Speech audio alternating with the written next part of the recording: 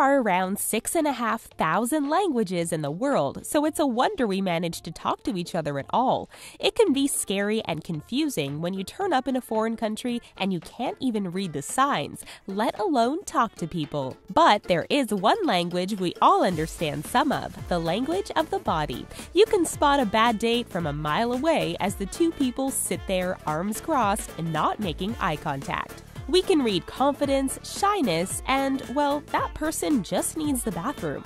So come find out what your body language gives away. Your body can communicate directly with the hub. All you need to do is rub us lovingly on the subscribe button to show us that you care. Not too hard now, we're ticklish.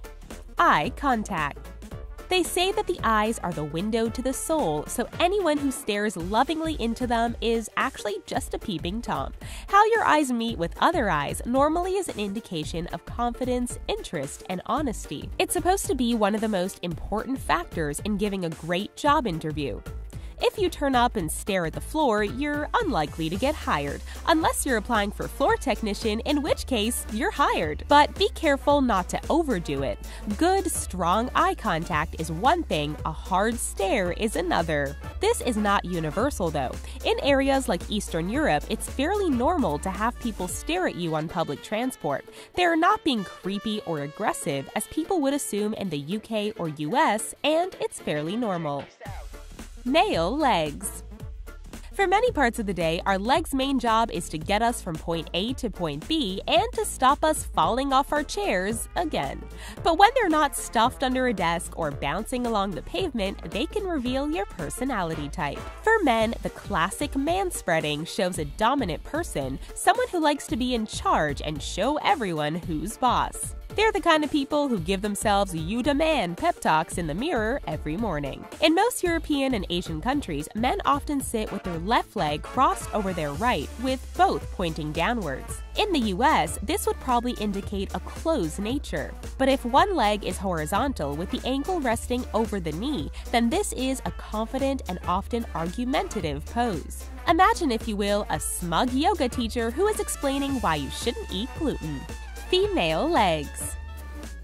Female leg position has obviously been influenced by clothing, so a leg spread is pretty rare because it's seen as impolite in many cultures. As a result, most female leg poses involve the legs being together, but there's still plenty of variety in there. The more closed form is when one foot wraps around the back of the other leg. This is called an ankle lock. In both men and women, it's a sign of repression or fear. A study showed that 88% of people lock their ankles when sitting in a dental chair to have a procedure. Only 68% did it for just a checkup. The female power pose is both legs together in parallel and tilted to a slight angle. It shows control and is often used in fashion modeling. It also makes women look more like mermaids, and who wouldn't want that? Playing with hair. Men don't often play with their hair, but this is likely due to having less of it, since you see plenty of little boys doing it. Running your hands through your hair, especially taking hair away from your face, is often seen as flirtatious and open, since you are showing you are happy with your appearance. The most extreme of these is tossing your head back and shaking out your hair, but it can also make you look like you're auditioning for a shampoo advert. Playing with hair is not always a good sign though. Holding hair indicates awkwardness and nervousness, so make sure that your hands don't linger too long in your locks. A good contrast is someone curling their hair around a finger. It can be flirtatious or done as a way to relax, but if the hair is held by one hand and twirled by another, it's a much more nervous signal. Drumming fingers.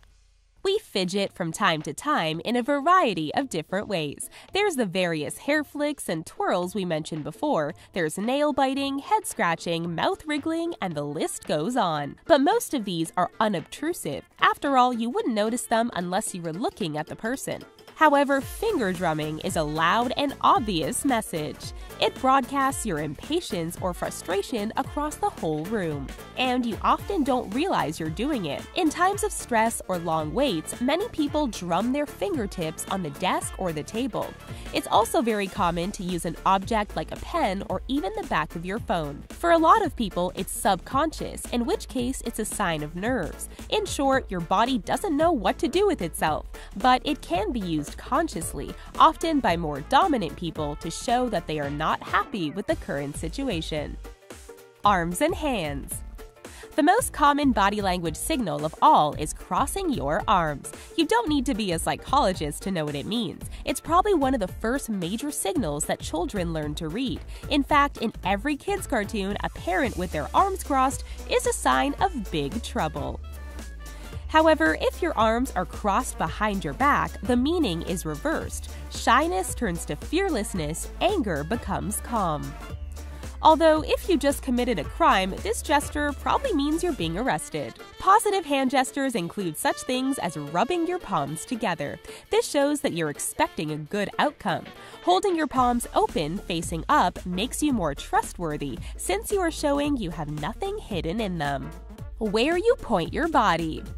When it comes to body language, your chest is basically a big arrow, so where you are pointing it indicates where your interest lies.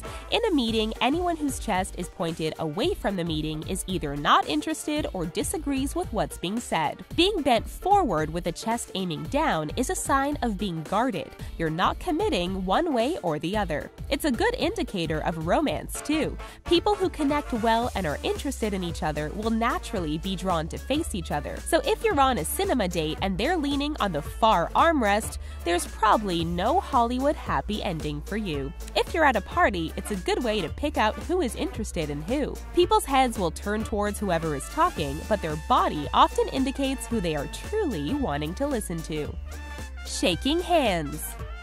There's a lot of science involved in a simple handshake.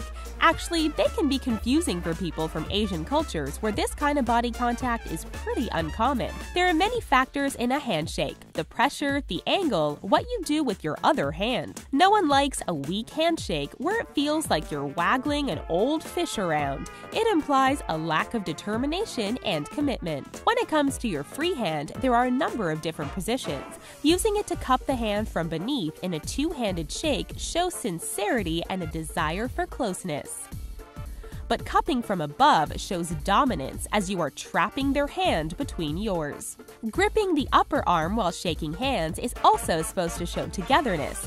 However, it has become synonymous with politicians, which gives it a slightly fake feel now.